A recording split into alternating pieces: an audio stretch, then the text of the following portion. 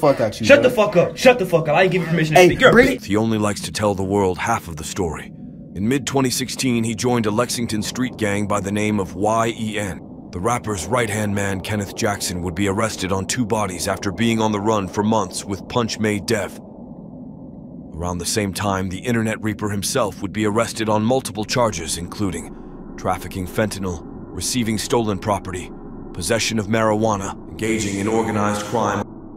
The stories of the Internet Reaper have come to haunt rappers, innocent people, and the entire world today, wherever Punchmade Dev's name is mentioned. The mention of his name makes civilians quiver and grown men shudder, but not everyone knows why the Internet Reaper has this effect. Some insider sources who have encountered the Internet Reaper before he gained such popular notoriety have agreed to share their experiences about how he has haunted the entire online world. On the deepest parts of the internet lies one of the most dangerous places in the world, better known as the dark web. Over the years, fraud has become a major problem in today's society due to the influence of the Internet Reaper, aka Punchmade Dev. Lexington, Kentucky, Houston, Texas, Chicago, Illinois, are all cities the infamous Punchmade Dev was raised in through his childhood. But not many know the history of how Punchmade Dev got his name and status. Originally born in Lexington, Kentucky, the rapper had a rough upbringing despite coming from a middle-class family. Punchmade Dev comes from a troubled single-mother home.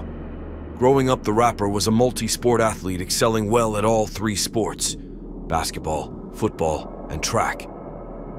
Dev attended Lafayette High School of Lexington, Kentucky. These days will likely be difficult for Lafayette High School students. And the principal confirmed the 2 15-year-olds shot on Garden Springs Drive are students at the school. Police found 2 15-year-olds shot shortly after 10:15 last night. Now, this is not the first time the school has lost one of its students to gun violence. In October of 2016, Trinity Gay was shot and killed, and in January of 2017, Bobby Durham was also killed.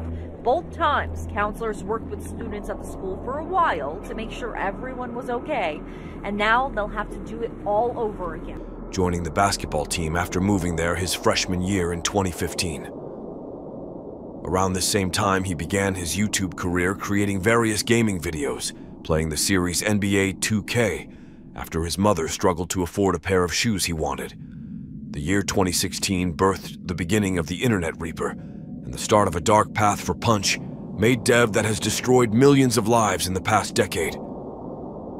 It all began at the age of 15, when Dev would start scamming innocent people looking to buy high overall 2K accounts. This monster would use his Twitter platform to promote 2K accounts with 99 overall players using PC mods to make it appear legit. With Dev took place scamming, please make sure to like this video and share this video to all your friends. Do not buy anything from them. True, it was like a SS3 account for $50. I'm like, I had to get it. It was like, it's a like SS3 account, like come with 8 players. It had and so I sent him the money, and he said it didn't go through. With this technique, he was able to make his first large amount of money, estimating to be around $10,000. With such quick success at the age of 15, the young scammer was willing to commit any crime for some quick money.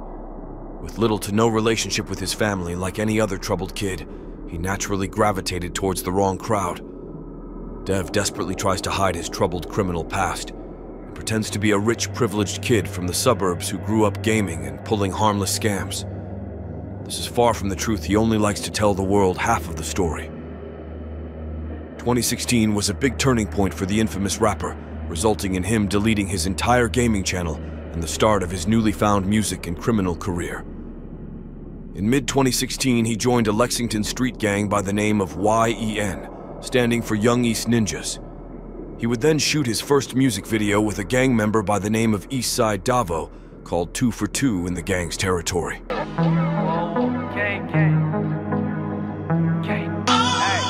All up Kenny with Draco. I'm pulling shit like peso. Slide on a nigga, let the K blow. You a broke boy, come on, fake go. Yen would waste no time to put Dev to the test his first time on the block. Dev arrived to the 2 for 2 music video shoot with a designer MCM backpack, chrome 8 Jordans, and a Cuban necklace. While sitting on the porch, OG Herb, a Yen member, walked up to Dev and pointed a barrel right between the rapper's eyes. He wasted no time and started demanding Dev to hand over his bag, chains, and shoes. Dev refused to give in despite possibly being seconds away from losing his life. This was just a test that would raise the respect for Dev through the entire hood. Dev would then quickly move to a leadership role despite his suburban upbringing due to his leadership skills and financial status. He would start providing for the gang early on with firearms and drugs, using his status to direct various hits and the sale of contraband. The rapper would buy studio equipment and encourage other members of the gang to start making music themselves, often recording, engineering, and producing songs for the gang.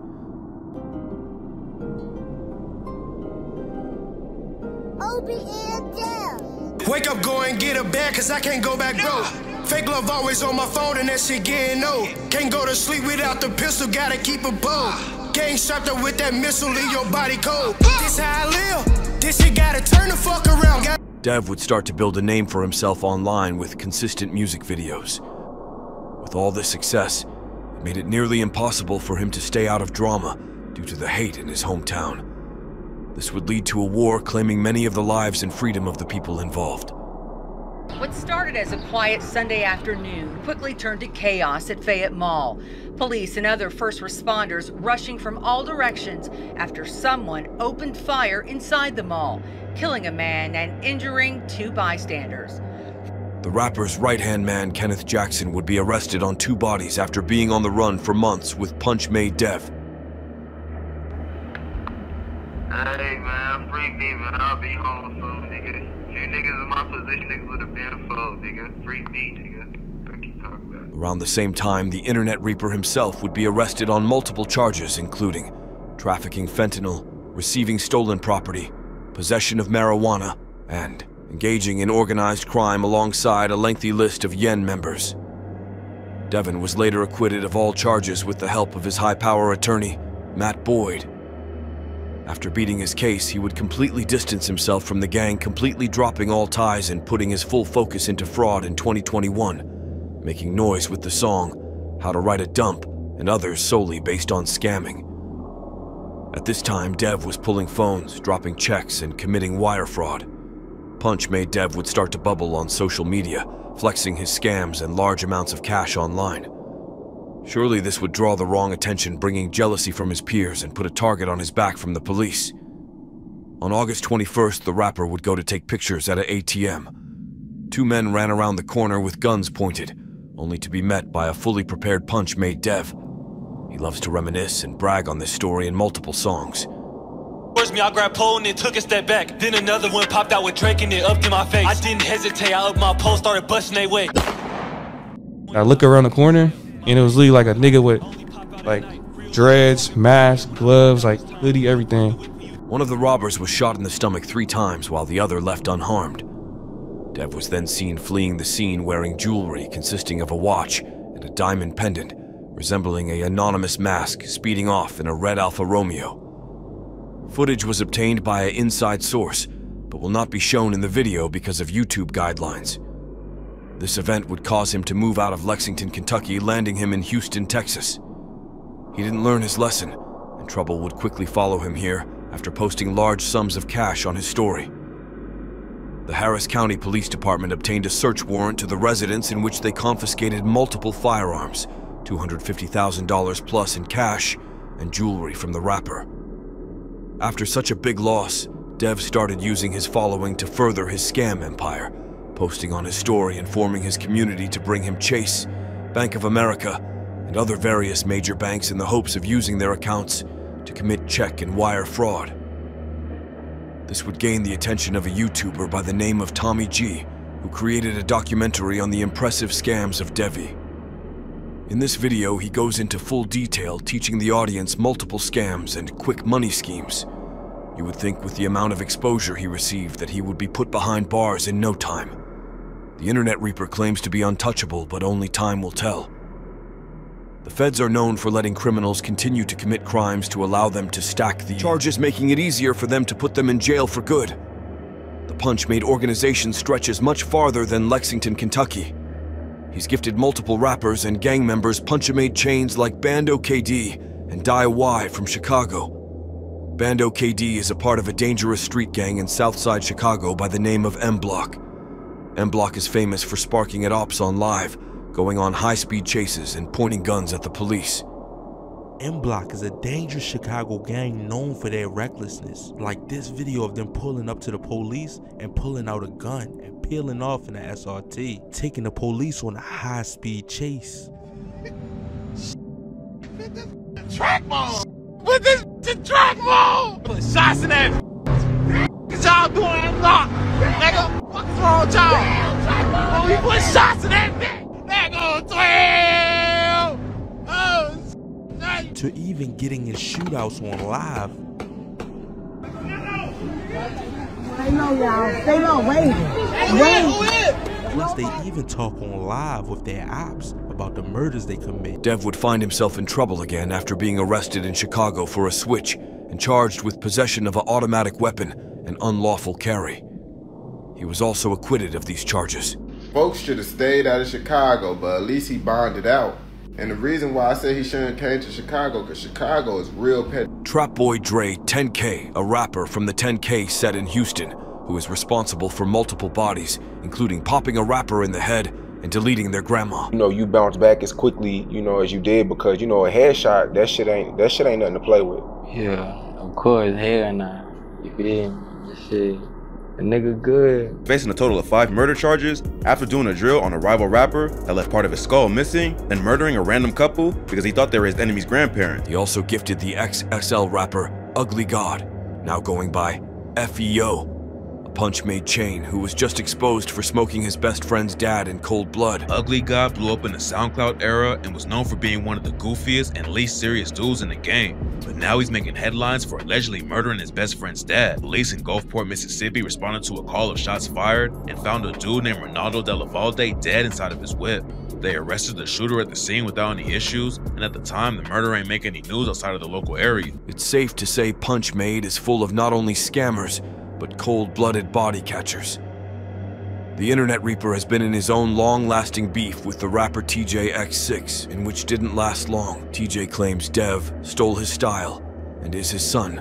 Lexington residents have reported that the rapper paid shooters to light up TJ's house, while TJ and his baby mother was inside. Tonight, Lexington police investigating a shooting in the East End. The call came from the 200 block of East 4th Street around 7:30 tonight. Police say one person was taken from the scene with a non-life-threatening gunshot wound. Dev then deleted his entire Instagram and took down YouTube videos that TJ would post, ending his career, putting the entire rap industry in fear of Punchmade. A year later, they would run into each other at the mall, where Dev would record a viral video and go live talking about the situation. What about when he ran up on you in the mall? He didn't ran up on me in the mall. Well, he did. He didn't want to fight? No, he didn't. No, I didn't want to fight. It was 3 niggas and a gun. Another important part of Dev's image is his jewelry.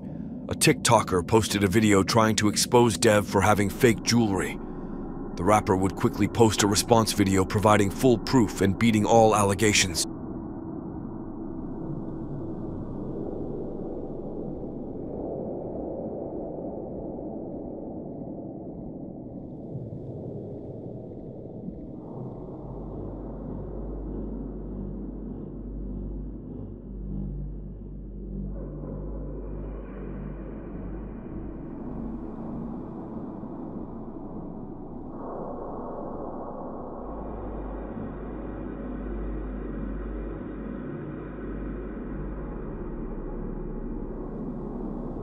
Over time, he would gain a large amount of dedicated haters who have been scammed by Dev himself. After his new credit card chain went viral, like many other rap chains, other manufacturers would start to make replicas in a desperate attempt to gain clout and get back at Dev for scamming them. Haters started buying replica chains, posting videos online, claiming to have snatched the rapper's chain. Punch would quickly put these rumors to rest as well. This chain right here, my credit card chain, any of my chains, never left my neck. Y'all gotta stop believing these clout chasing ass niggas, man. They get jugged and then they go get angry. After they get jugged and they make up fake lies. Most of us would love to see Punchmade Dev behind bars, chain snatched and exposed, but it has yet to happen. There have been many attempts to bash Dev by other jealous people or his innocent victims, but nobody has yet to finish this man. I myself, along with a few others who have helped me write this documentary, personally grew up with Punchmade Dev, and and absolutely do not stand for what he does. Will he ever come to an end? Only time will tell if this dirtbag will end up in prison or jail or neither.